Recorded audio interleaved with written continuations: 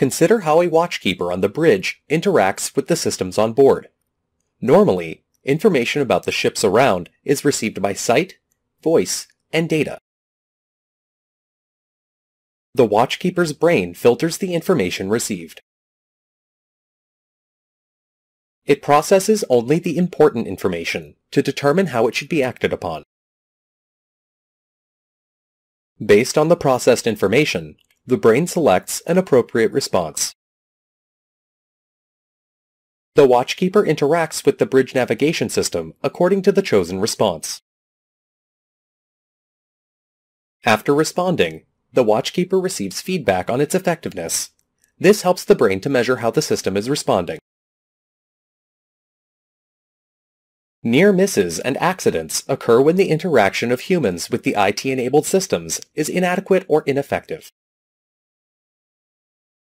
Barriers prevent information from reaching the user. For a watchkeeper, these can be poor visibility, heavy weather, radar limitation, failed or unavailable alarms, and lights. Better design can often correct these issues. The failure can be on the part of the human too.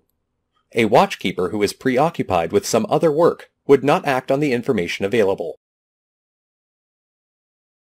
This has to be addressed by better working practices.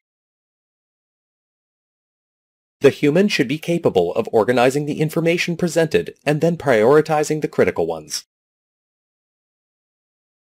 Systems should be designed such that important and urgent inputs must stand out from others.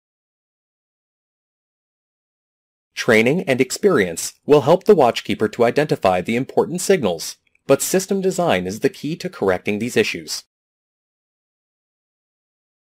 An incompetent watchkeeper may misinterpret the information received.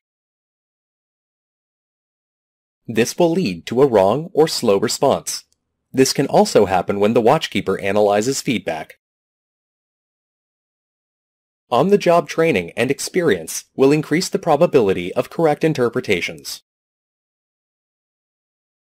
A system failure can lead to a lack of feedback. The watchkeeper receives adequate information, selects appropriate response, and the system responds. But the ship responds slowly, and there is no proper feedback or not enough time to respond. Better system design and customization to match ship capabilities will help. Periodic testing of the systems to ensure that they act as designed is a must.